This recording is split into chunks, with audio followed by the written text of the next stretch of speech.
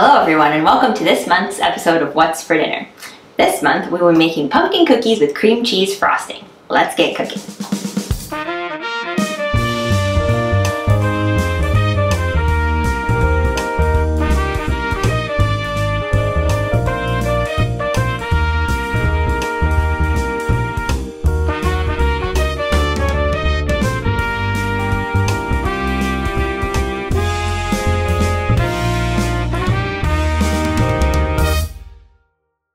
So this is the second installment of Baking with Erin. Let's get started here on our pumpkin cookies with cream cheese frosting.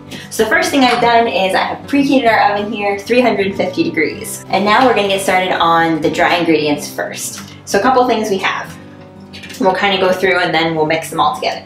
So here we have 2.5 cups of flour. And then we're going to do a teaspoon each of baking powder and baking soda, the proverbial first. And then we have a tablespoon of pumpkin pie spice and half a teaspoon of iodized salt. So we've got our flour, and then we will do 1 teaspoon here of the baking powder.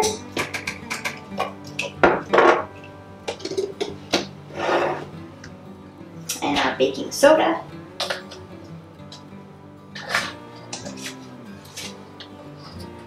Also a teaspoon.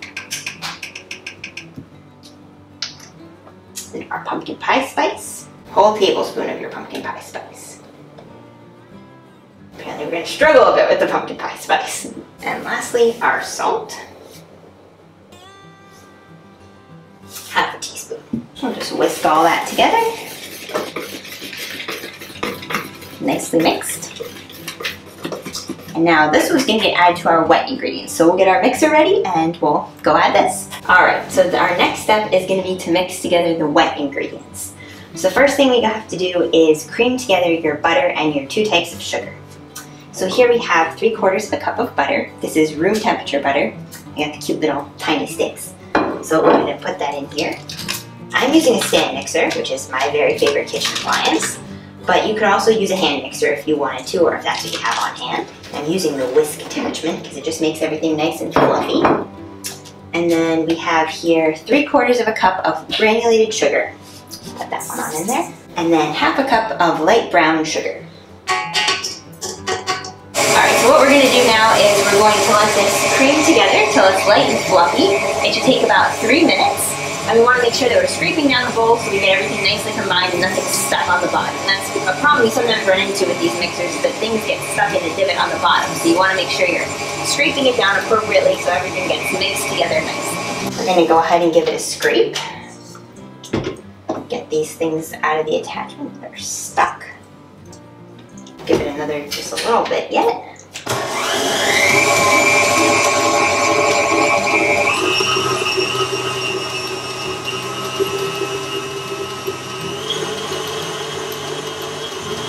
And do a little scrape of the bowl here, and then probably just one more whisk, and we should be good.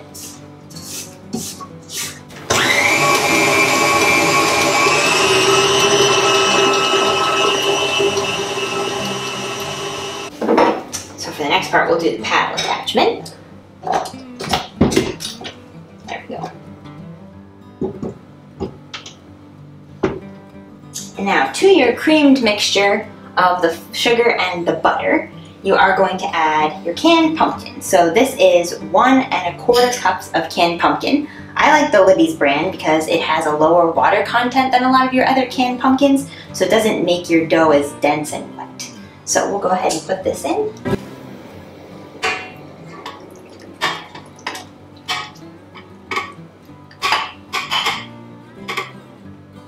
We also have here 1 room temperature egg. And finally, 1 teaspoon of vanilla.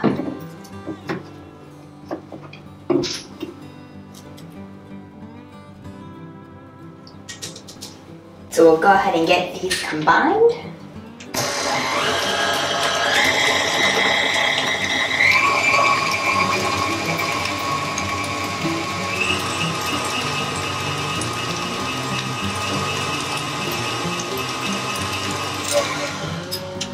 Again, scraping down the sides of your bowl as you go.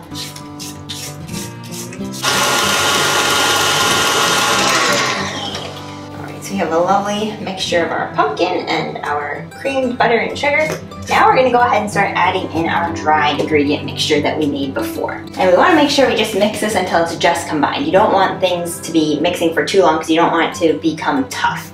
So we'll go ahead and just add a little bit of this and start mixing it around.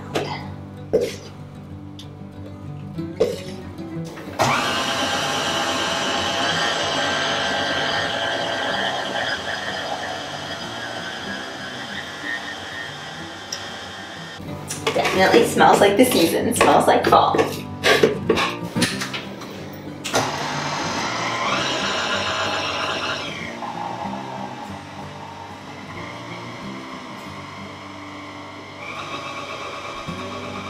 Scrape it down one more time here and I think we should be set to go.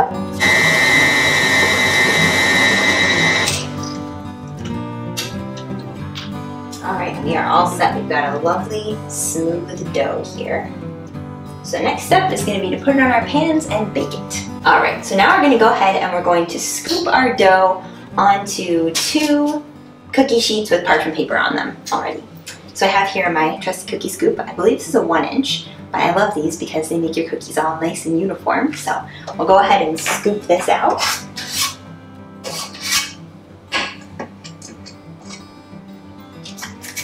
I want to make sure you leave about 1 inch or so between these so they have room to spread.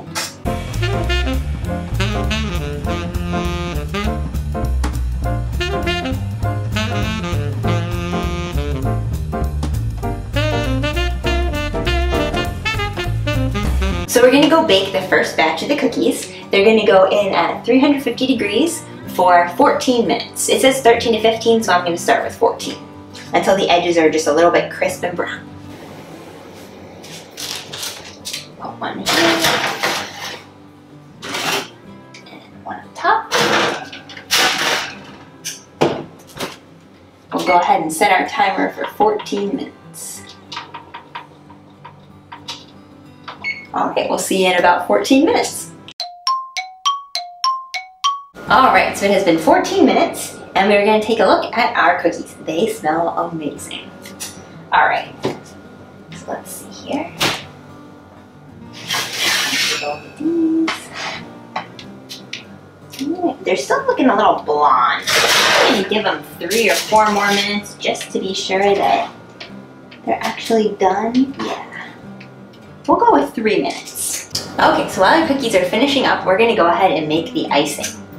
So the first thing you'll need is 8 ounces of cream cheese. I'm going to go ahead and throw this in the mixer. And also a 1/4 cup of butter, unsalted. And just like the first step in making the cookies, we're going to cream this together till it's kind of a homogeneous mixture.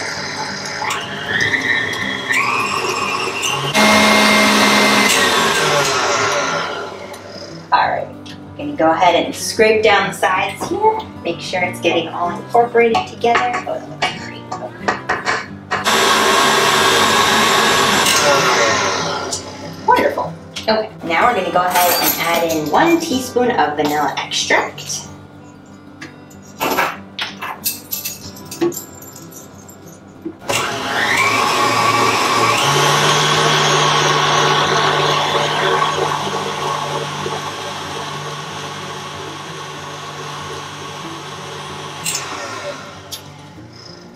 And then finally, we've got 1 3/4 cups of powdered sugar.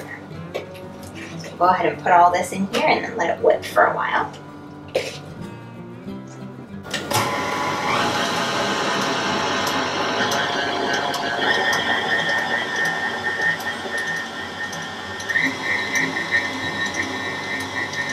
Alright, so it has been a couple extra minutes here. And these are looking much better, much more done, much less blonde. Yes, beautiful. So we're just going to go ahead and take these and put them on a cooling mat and let them cool thoroughly before our next step, which is going to be icing them. Want to make sure they're fully cooled so that you don't have your icing melting all over the place. Alright, so we'll just finish whipping up this icing. We are getting that nice consistency that we're looking for.